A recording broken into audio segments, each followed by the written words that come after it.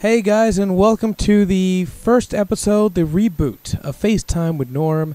Of course, I'm Norm, and this is being watched and or listened to through both YouTube and on our site at theindysource.com/CAWUnderground. For those who are new to this program, this is where I field questions and we'll probably give you updates on what's going on the forums and blah, blah, blah. But with a bit of brutal honesty, my own brand of brutal honesty that I like to dish out once in a while, because I think everybody needs a bit of a reality check. You know what I mean? So let's get into the show here. First off, I want to, for my PFW fans, OWF PFW fans, I want to open the show by announcing that PFW will return to YouTube, and it will be posted on YouTube. It's going to be pretty alright. It's going to be about 15, 30 minutes. I don't know how long my account allows for YouTube stuff, but everything that's kind of under the IndySource domain is it carries over, I think. So yeah, that's one big thing is channel has been created. You can look for it under PFWCAW. I think it's like youtube.com/PFWCAW, and you can go there, and you'll be able to watch matches and full shows and any special things that PFW does as well.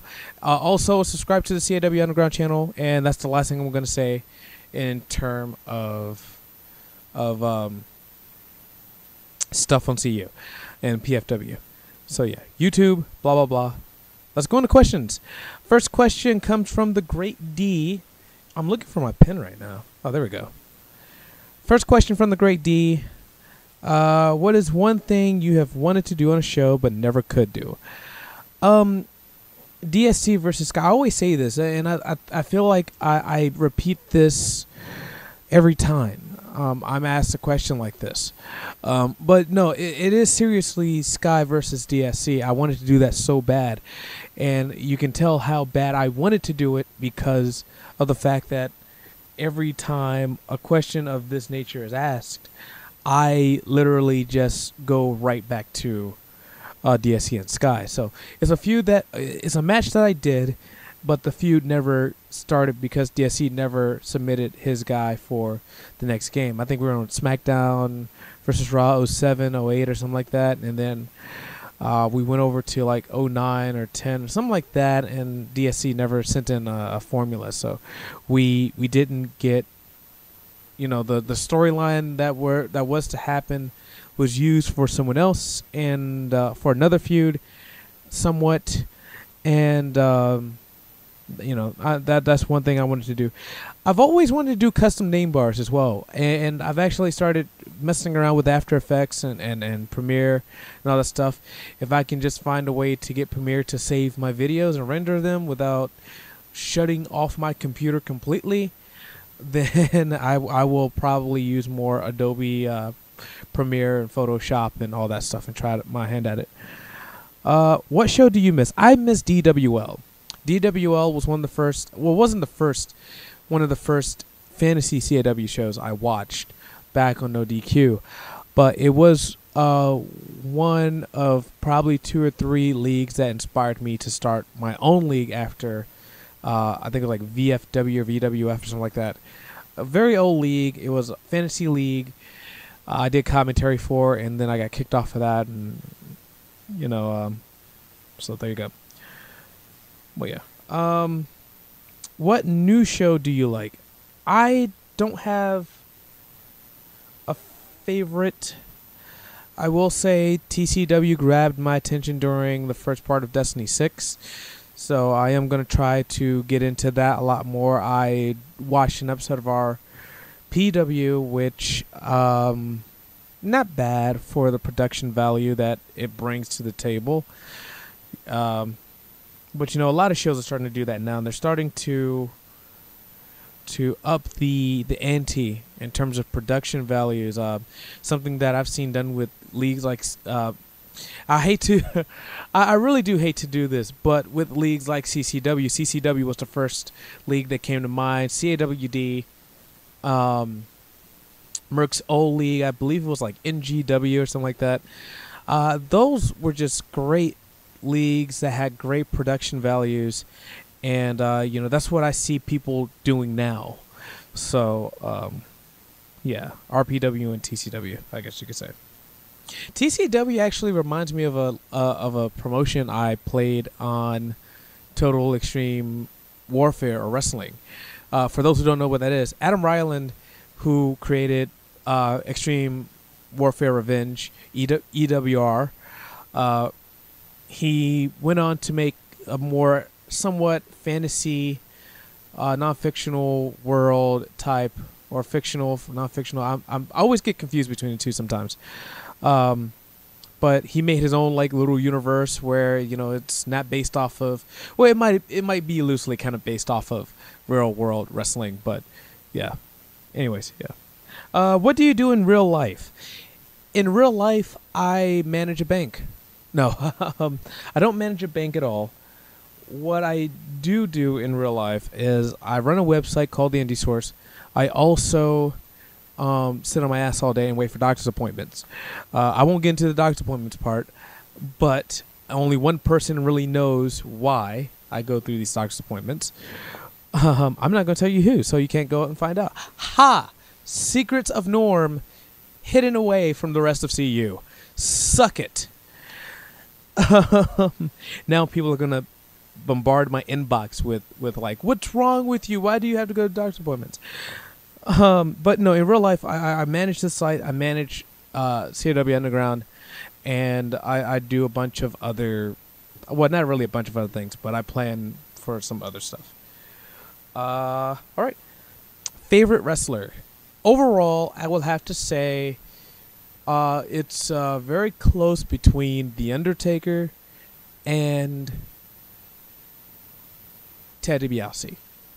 And the reason why I put Ted DiBiase in there around the same class, even though Ted DiBiase did introduce The Undertaker, but Ted DiBiase had a gimmick. Now, everyone always says that Undertaker's gimmick just kind of transcends time. And it never gets old, it never gets stale. But I feel that is wrong. I think what has kept Undertaker on top for so long and why he is a legend is because he sells the stuff, and when he's in the ring, he is absolutely the he does wonders for a match. A match can be okay, but you're going to remember Undertaker's performance from that match. The thing with Ted DiBiase is his gimmick alone, which I think was like the archetype for rich, snobby heels. So any wrestler that has a like aristocrat or snobby rich guy persona in WWE, in wrestling period, I believe they owe it all to Ted DiBiase, because he did it before anyone else, and he was absolutely, and someone will probably correct me and say, oh, it was other older guys that kind of paved the way for Ted DiBiase, but I look at Ted DiBiase as like the top of the food chain when it comes to that gimmick and that style that he had. So, thank you, Great D. You were fabulous, I guess. I guess you were fabulous. We're going to move on to Rated, who if you don't know who this is by now, I don't know what rock you're under, but he's only the guy who suggested the biggest overhaul of CU in the history of CAW Underground since I took it over. That was a lot to say, kinda. His first question is a very long one, so you might want to hold on to your seats. With new members coming every day, and with the current process our boards are going through, what do you think of this sort of new community that is currently growing at CAW Underground, and how do you see its future. I think new people joining the forum that probably haven't joined the forum before, I think that's great.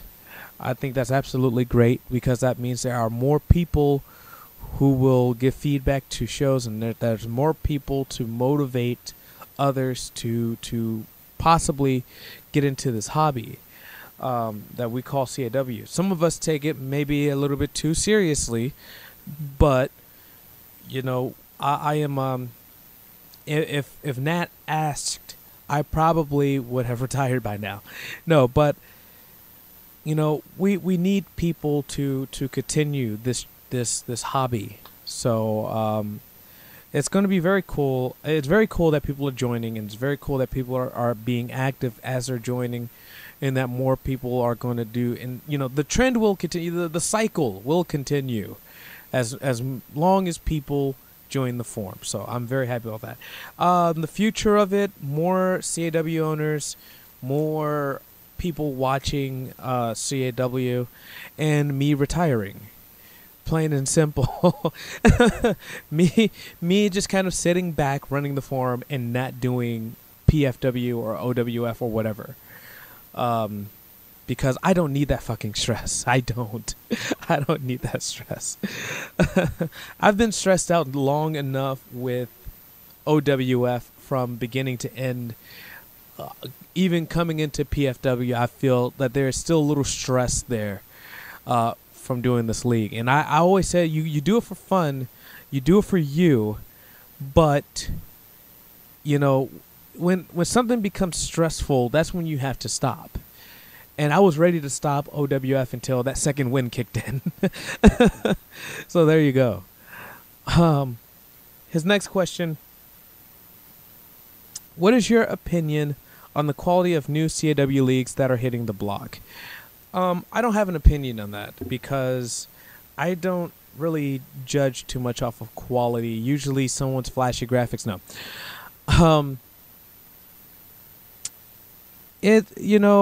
It's mixed. Some leagues are good. Some leagues do things that you wish you would have thought of doing before them. And I mean, that's always how it's gonna be. It's always going to be that way. And that's what I think.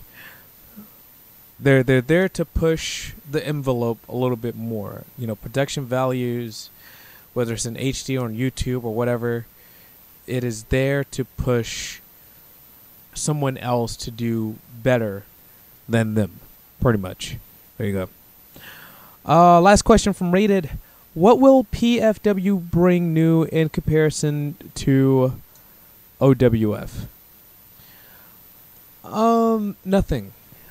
I'm not going to promise like PFW is like a new thing, because something that I might do in PFW has probably already been done in OWF or in other leagues. So I can't really say that PFW is going to bring anything new to the table in comparison to OWF. I mean, PFW is pretty much just a rebranding of OWF. And whether or not things will change, I mean, maybe production will change and production schedules will change a little, but you know, in terms of storylines and matches and stuff like that, you know, there's probably things that have already been done that I probably have or have not seen, and there's nothing I can really do. I mean, there's nothing I can really say in terms of what is going to bring new. It's not really going to bring anything new to the table. It's going to be there for everyone to watch and hopefully enjoy my brand of CAW the way I've done it for, I think, now nearly 7 years. It's been that long. I'm surprised I've lasted this long.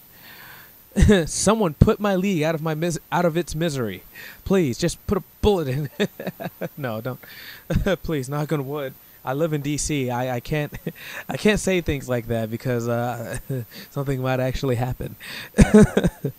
But let's move on to the next person. Last bunch of questions comes from Undamaged Threat, who helped me out creating the YouTube. Well, actually, I created the YouTube, but he did some of the design for the logo, and he also helped set up the Twitter page. So I do thank him. I do praise him. He is a good man. Stubborn, but a good man. That's what we love about UT. First question, what made you I can't read now. What made you decide to rebrand the OWF? I miss the days of being like the bottom guy, you know, trying to work his way up the ladder. With the rebranding of OWF, that's what I'm looking, that's the feel I'm looking for. It's like, it's almost like starting off with a fresh new league, but you know, you get to somewhat encounter the amount of stress that you would encounter with doing a league or just starting out with a league.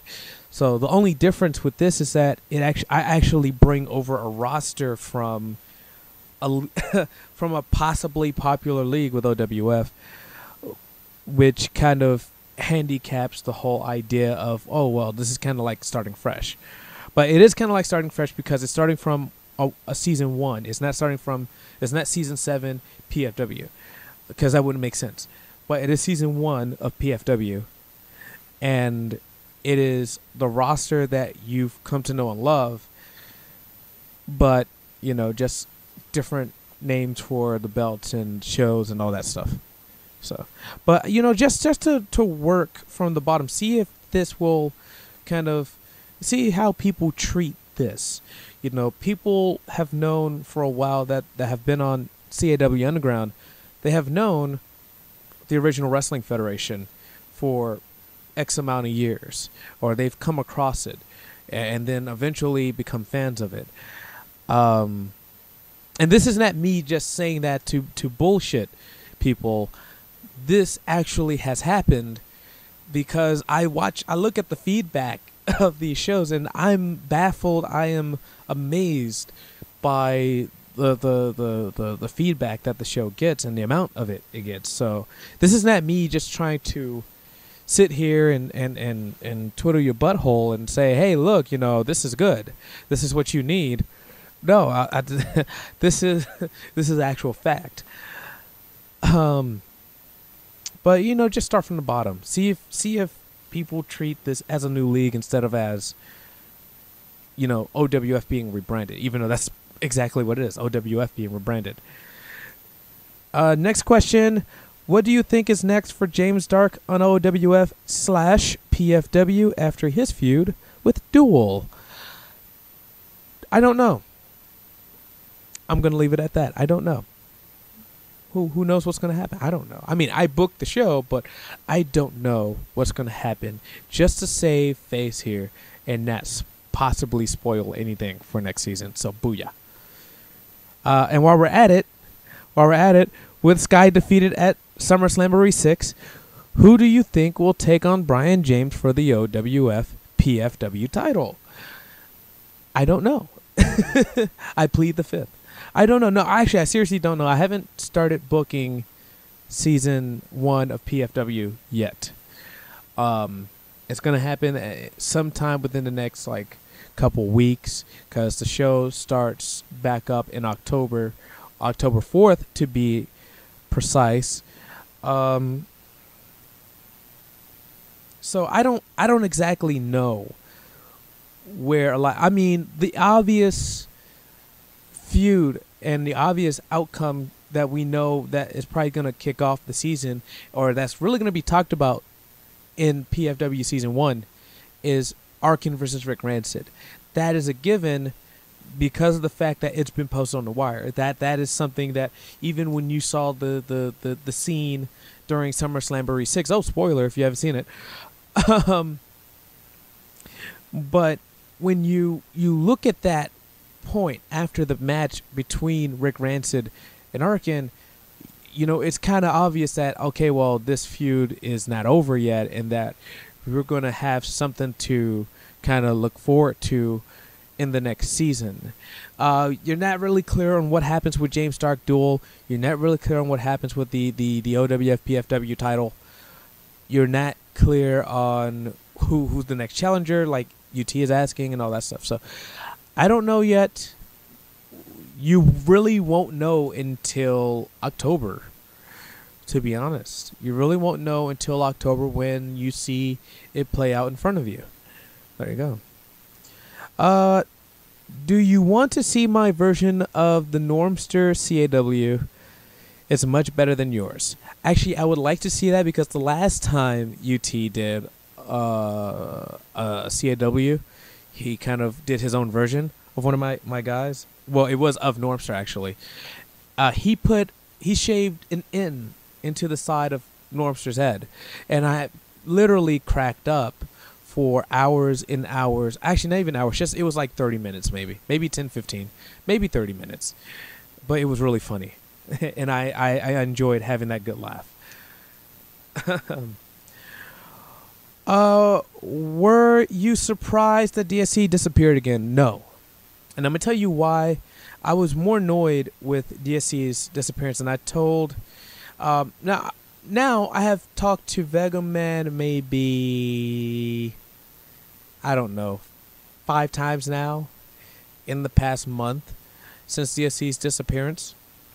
So if anyone can thank or can look at the reason why this resurgence is continuing and is happening, you can thank Vega Man, because Vega Man came to me and asked me to help him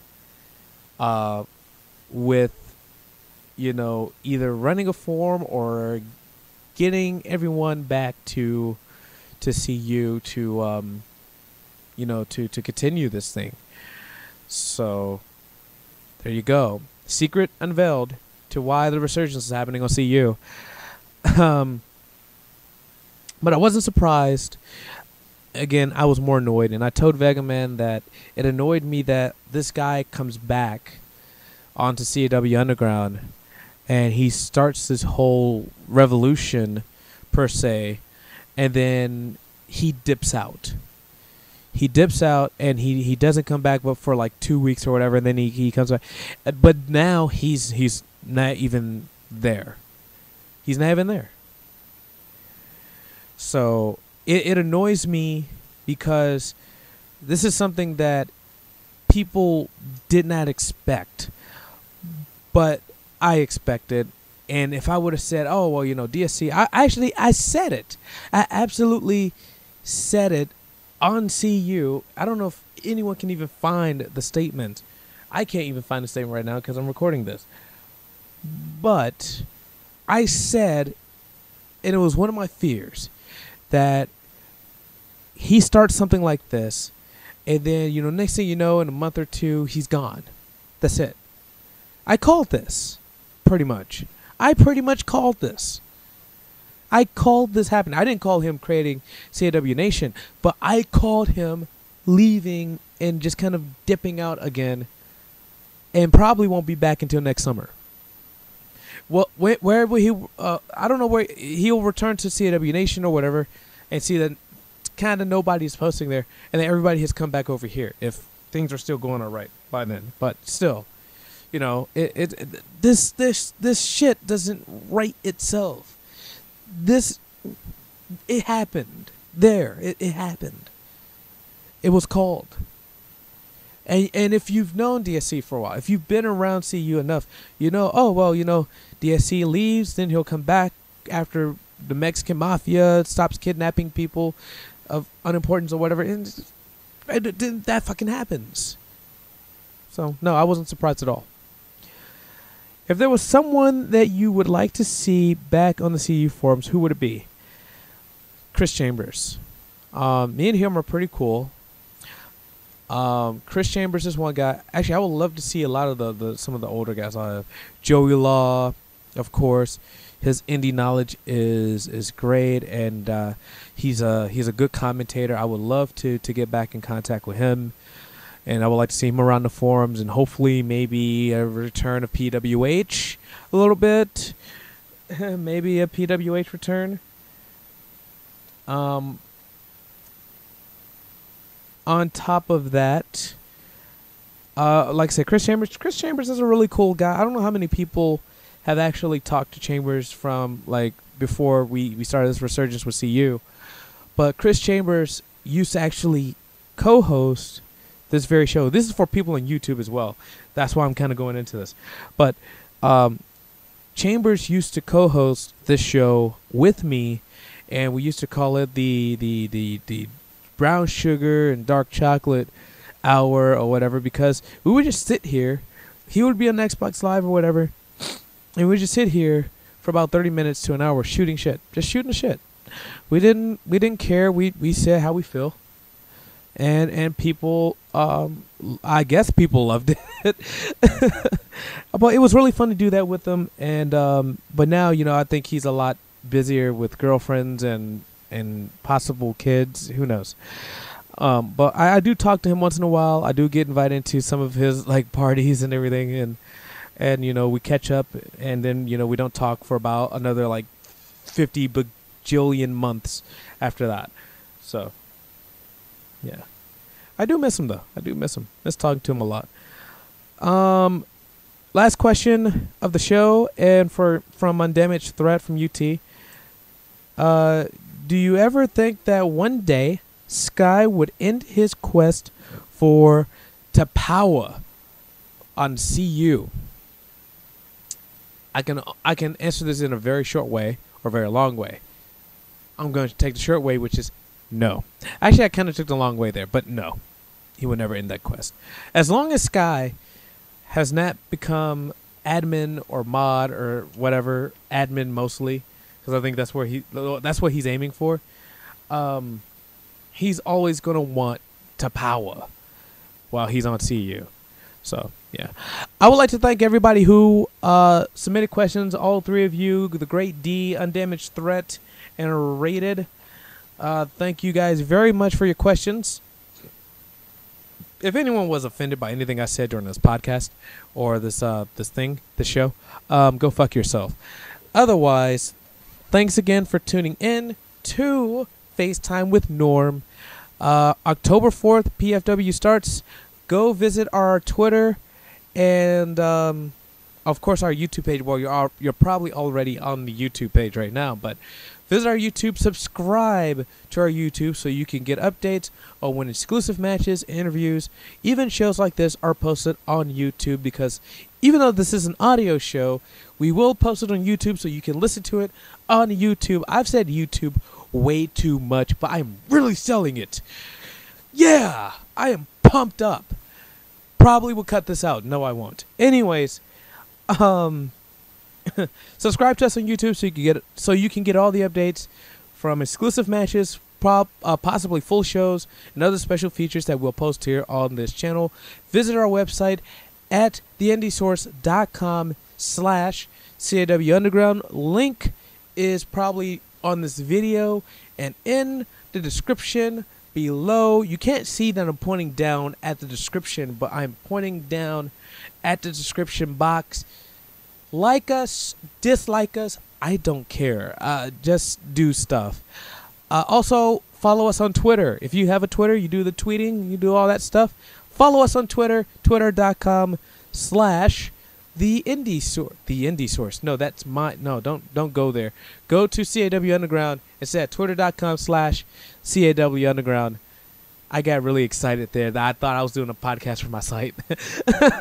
So if you do want to go to the Indie Source and like our Facebook and as well as Twitter, you can go there as well.